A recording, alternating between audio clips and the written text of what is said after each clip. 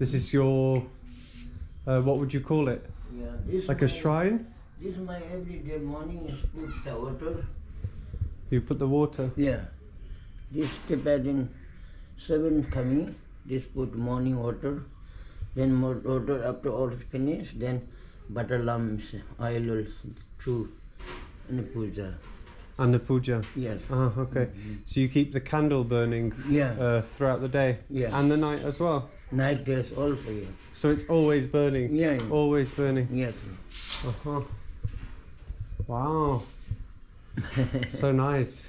This one, so Holiness Dalai Lama. Yeah. This one Karmapa.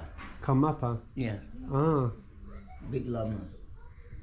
Oh, so I've heard of Dalai Lama, obviously, but this younger man is Karmapa. Karmapa. Yes. Ah. Okay. And you have like images of the Buddha as well. This one Satya Kumar Muslim. Okay. Very high Lama. Very high Lama. And you have images of the Buddha. Buddha as well. Yeah. Wow. I love these. Is it Tanka? Yeah. This name Tanka. Yeah. I think it's so nice, the art. With one yak thread. The true artists, they do it with one yak thread, right? This is golden sunstone. Sunlight, many shining stone. This okay, yeah. So you have bracelets and necklaces too. You necklace? You need necklace? Well, I think I prefer a bracelet, but I notice you have all these are malas, mala beads, huh? Yeah. This also mala bead. Mala bead. Oh, this is Turquoise. Nice. Turquoise, yeah. It's a nice color, turquoise. This black onyx mala. Black onyx. Black onyx? Yes. So you've got black onyx mala, turquoise mala. Yeah. And the mala, of course, is for the meditation. Yeah. Om Mani Padme Hum. Om Mani Padme Hum. This for agate. Agate? Yeah. Ah. Oh, nice. I met a woman recently called Agathe. She was from France. Yeah.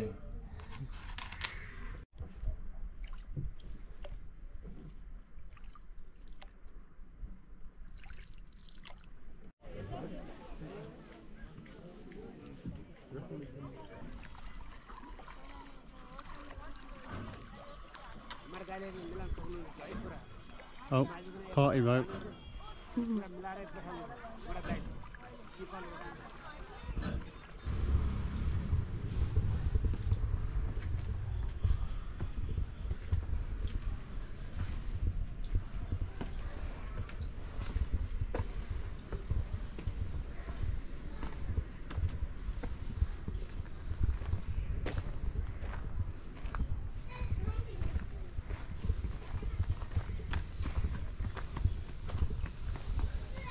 Namaste.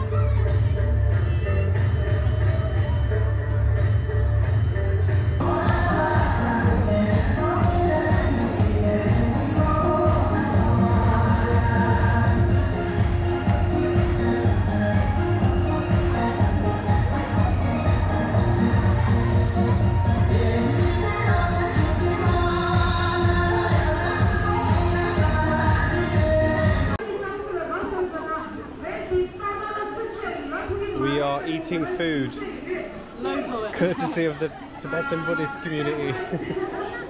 So nice. I want to live in a community like this. Can you see? Go here.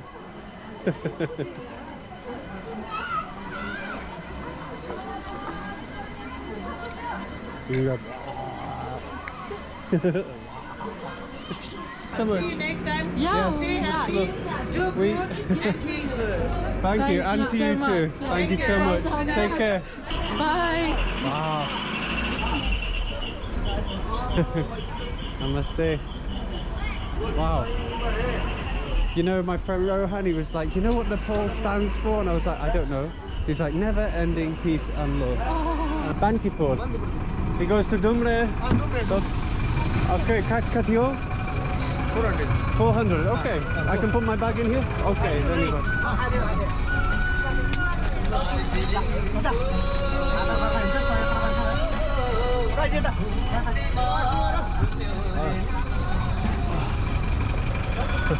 Okay, धन्यवाद.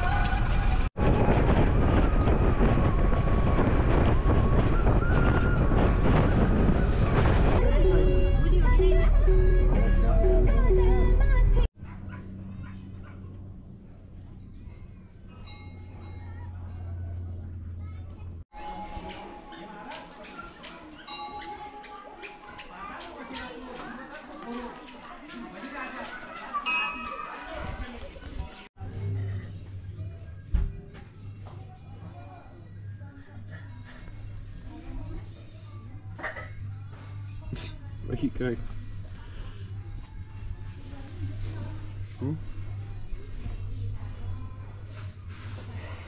It's an awkward place to stand.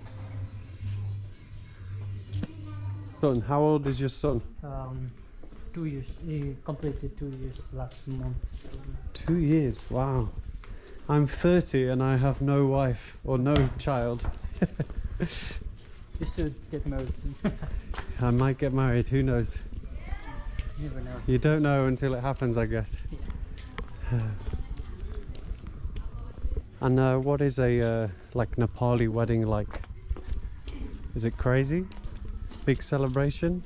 Yeah. We got almost 350 people. After having a kid, like we have a naming ceremony, wedding ceremony.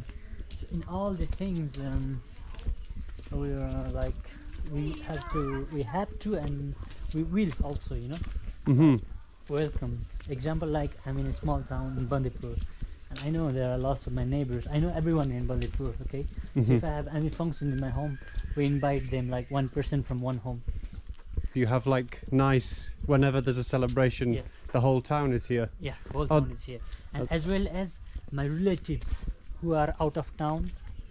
Like we call all the neighbors, like who are in the town, all the people, as well as not all. I mean, like one from one home, like, and then as well as the most important is our relatives. Like my grandparents, they live out from here. We have to invite them. My father's brothers and sisters, you know, and from my mom's side again, mom's family and everyone, they have to come. We have to invite them, you know. Yeah. So there will be lots of people. Wow. Big celebration, huh?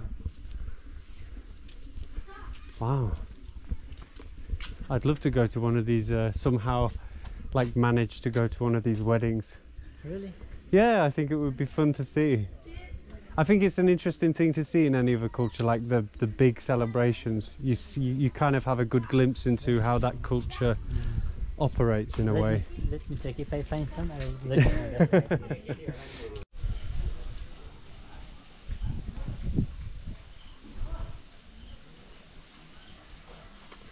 I find it fascinating as well that there's this, I do truly believe you create your own reality depending on what you choose to believe, and I think science is already finding that out. Like it's pretty much known in science that reality is an apparent illusion, Yeah.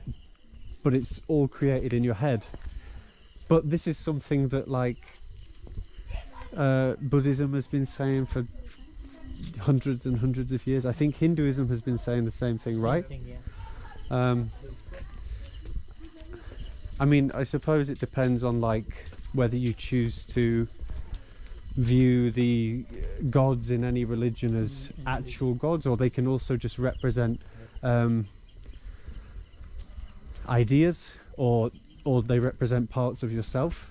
Because I do, or at least I'm starting to believe that you have all the gods contained within you, as I do as well, right?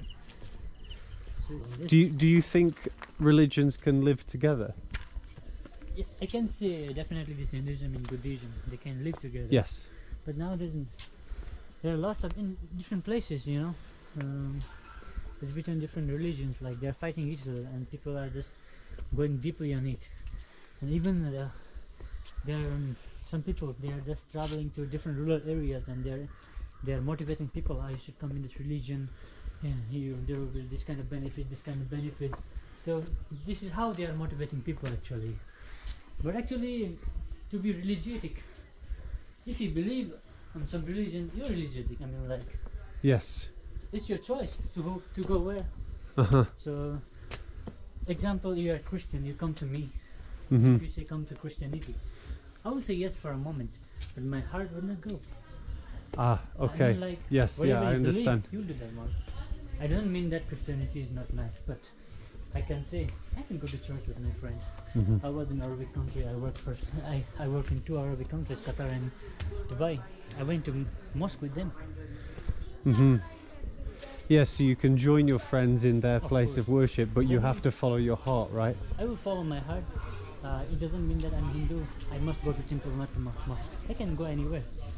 If you believe, you will see every religion together. You will see every God, one God. All these religions, they have their different ways of talking, and they have their different gods, and they have their different stories, but really they're all in pursuit of the same truth, and they're all talking about the same, like, absolute truth, right? So when people go to war over it, they've kind of, I don't know, maybe taken things too literally, or they've just kind of missed the point, or it's become like an ego thing, and that's where it becomes destructive. And that is the thing, ego, this word. This one is the word, which makes the people different, which creates the bar between the people. These egos and these words are created by the people, not by the books and not by the ancient religion. These are only created by the people right now. I was reading on the bus actually, Dalai Lama talking about introduction to Buddhism, and he was saying the same thing. Like, he said that he believes not only is it possible for the religions to live together, because he just sees them as different medicines basically, but that it's necessary. Like, it's so necessary now. We can no longer live with religions going against one another. And he also says that everyone should know about their neighbour's religions. So you study your own, and you might go, like you say, you might go to church with your friend, or a mosque with your friend, and you maybe it doesn't call to your own heart, but you still can go because you, in your head, and as a human being who follows your own religion, you can understand that as well. This morning I go to the Buddhist temple to pay my respects. The idea is that I will go there, make a donation, and take a prayer with the monk for myself and loved ones, and really for the rest of humanity.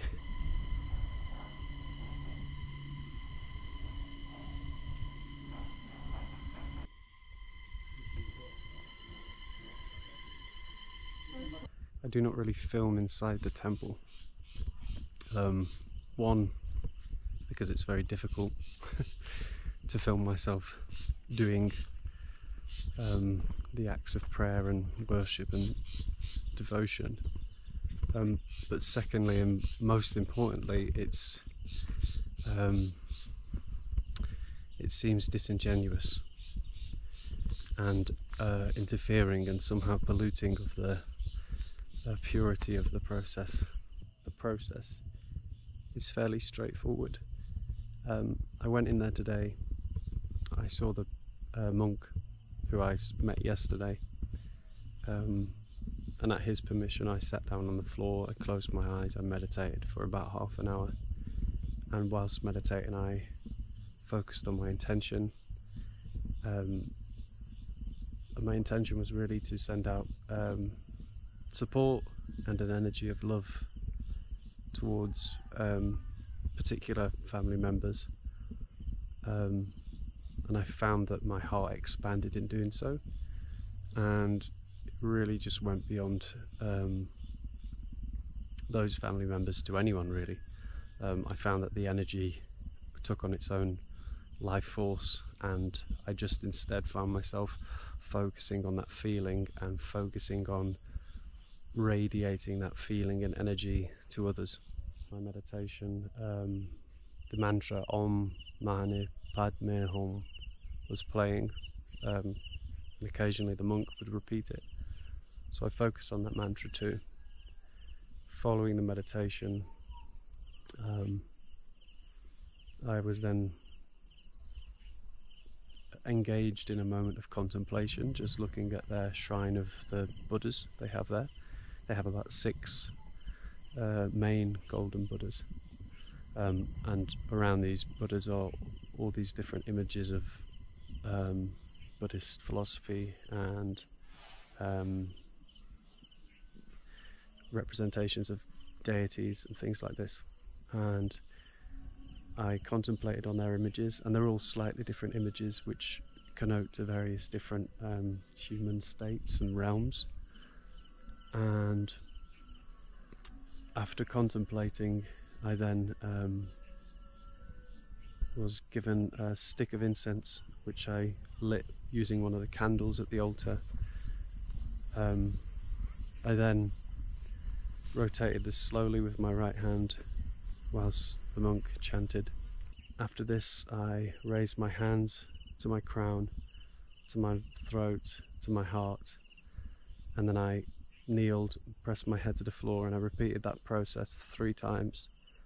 And finally I took some, I guess, purified or holy water, for lack of a better way of describing it, but it was water from the offering bowls that had been imbued with the taste of the flowers, and I took that a little bit in the well of my left palm.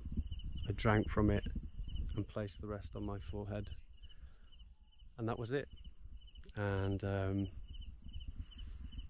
it's incredible how taking that time to your day, practicing some act of devotion, making your day sacred from the outset, really just takes you into a higher state of consciousness, a really beautiful state of consciousness, a state of consciousness I will now carry on forward with me today, and it will inform how I interact with the world, how present I am, the love I try and give to myself and others throughout the day, and yeah, just to be open and ready to give people a piece of my heart, not necessarily my mind.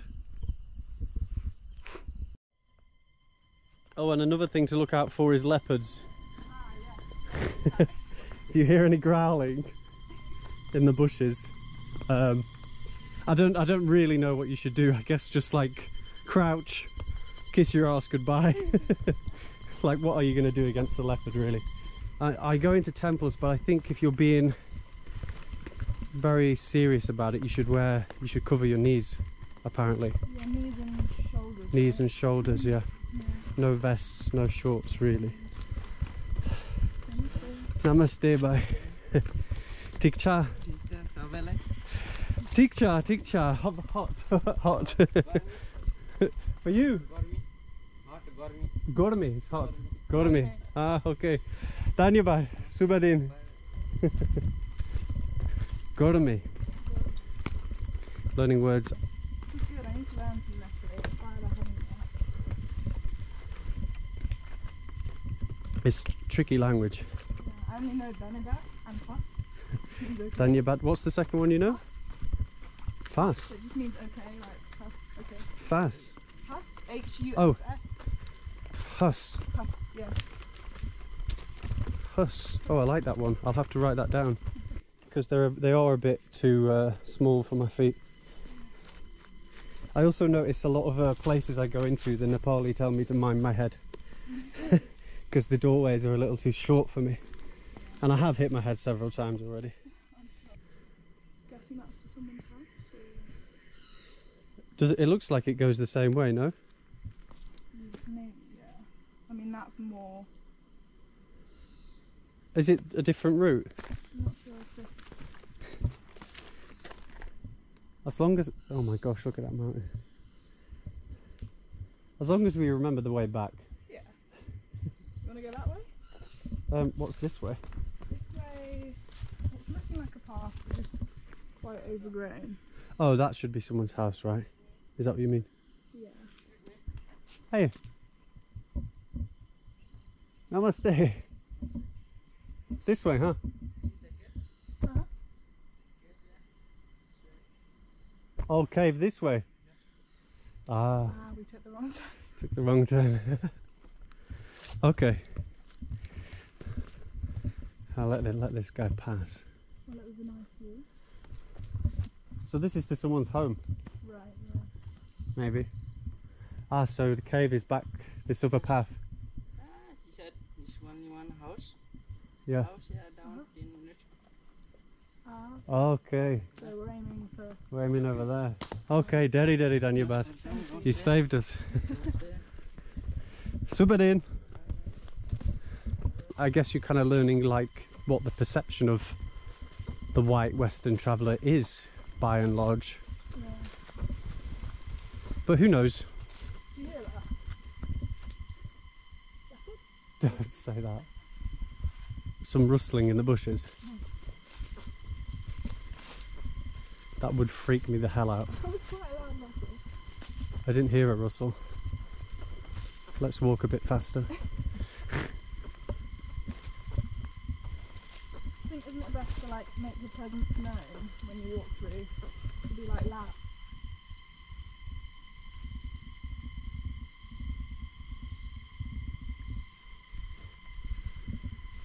What was that? I don't know. Presence known or not known? Is it a monkey? Maybe. I'm getting out of here. Do you have any leeches? Nope. No ticks or nothing. Are you wearing socks? I am, but I only have trainer socks left. When I drank out of a waterfall when I was up in the mountains and I was like, should I have done that? You're probably alright. I was alright, yeah. It's the best place usually to drink water is in the mountains. It was fresh. Yeah. Before it's trickled down into the pollution of mankind. Yes. Yeah, I got these bracelets because I went to the... Not the wrong spot, I just went to a different spot, I guess, than we...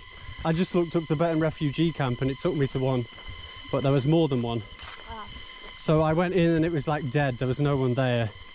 And then like this young girl runs up to me and she was like, hey, what are you doing here? Do you need help? I was like, oh, I think I'm in the wrong place. And then she said, no such thing as the wrong place. And I was like, oh, that's nice. And then I think her granddad came out of his house and he was like, he had like barely any teeth and he was just smiling this toothless grin towards me. And he took me into his house and he showed me his little living area. And then, I mean, straight away he got all his beads out. And I was like, for sure I'm buying something. Like, there's no way I'm just going to look at his house and not. So I bought them. And then I met Pip at the initially agreed upon rendezvous point. It was by Devi's Falls. I didn't think a huge amount of Devi's Falls, if I'm honest. Just going to be... Maybe I've just got like a... I've seen enough waterfalls in my time, but... and also I thought it was named after like a goddess, but apparently it's named after a Dutch woman called by the name of Davis who drowned in the waterfall. Oh. Yeah. Okay. And then Pip met me there and then we went and the Tibetans gave us food. Oh, nice. We ate with them. And they didn't want anything from us. We like offered to wash or do whatever we could and they were like, no, we just give because it's the right thing to do. Yeah. And then we just left, so yeah, it was really nice. A lot of blood. got a lot of blood.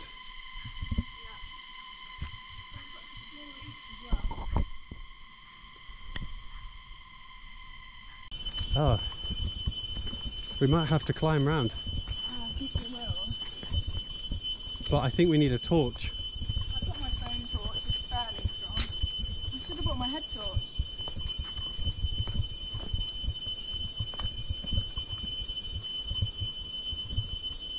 Hello?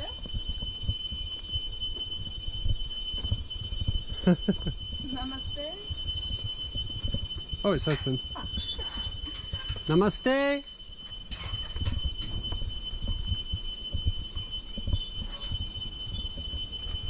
Maybe they're gone for lunch.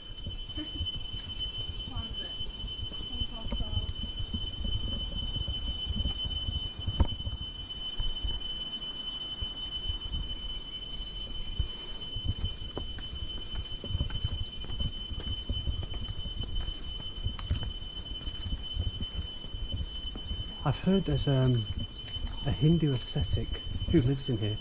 Oh, wow. That's natural air conditioning for you. Yeah.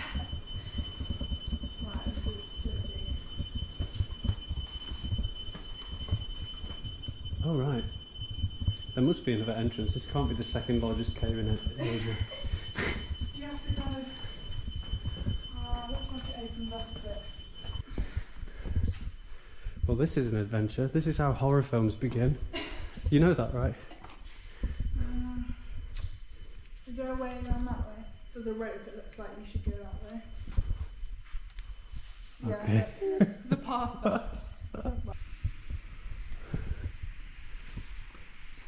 that the sound of bats? I think so. Sounds like running water.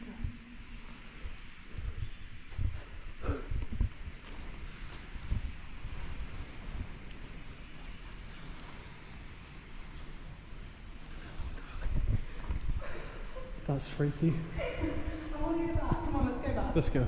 Let's do it.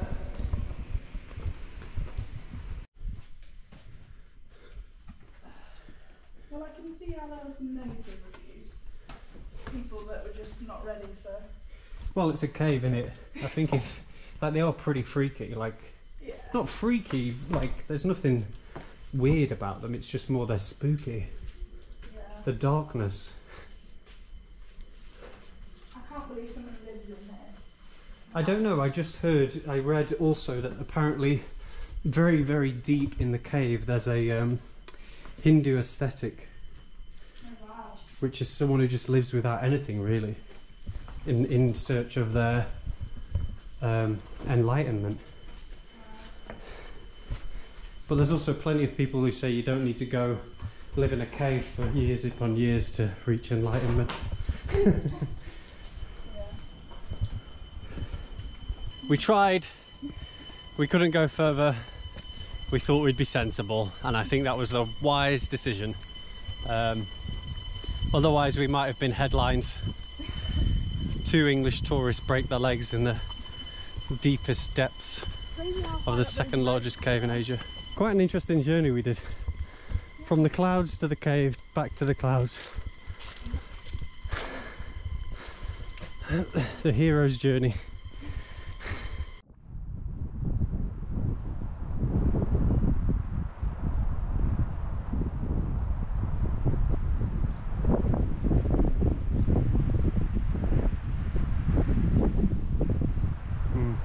Even the trees have split personalities.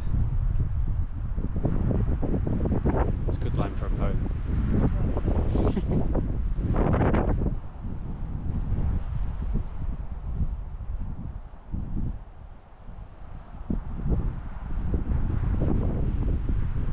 And the shrooms just like, I don't know, exaggerate that. Yeah. So I could be sat here like, oh my gosh, I'm part of this earth, I'm connected to this rock. There's no way I could leave this mountaintop.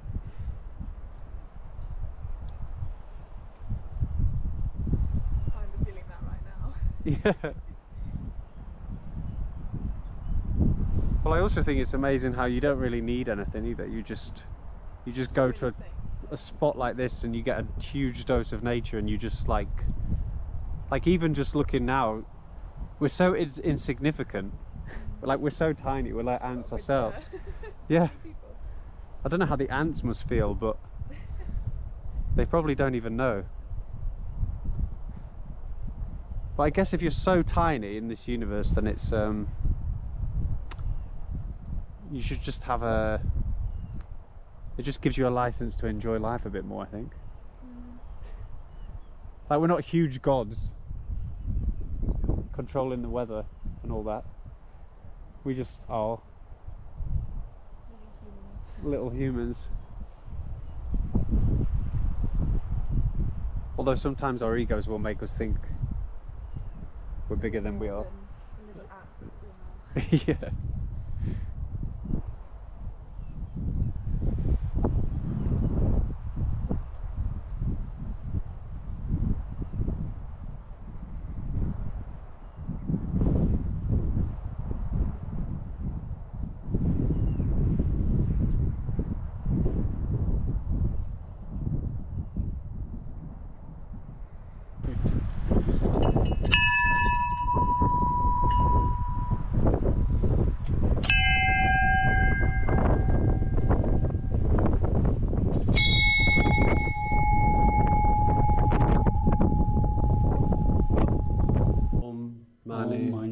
Padme Hum. Om Mani Padme Hum. Om Mani Padme Hum. Okay.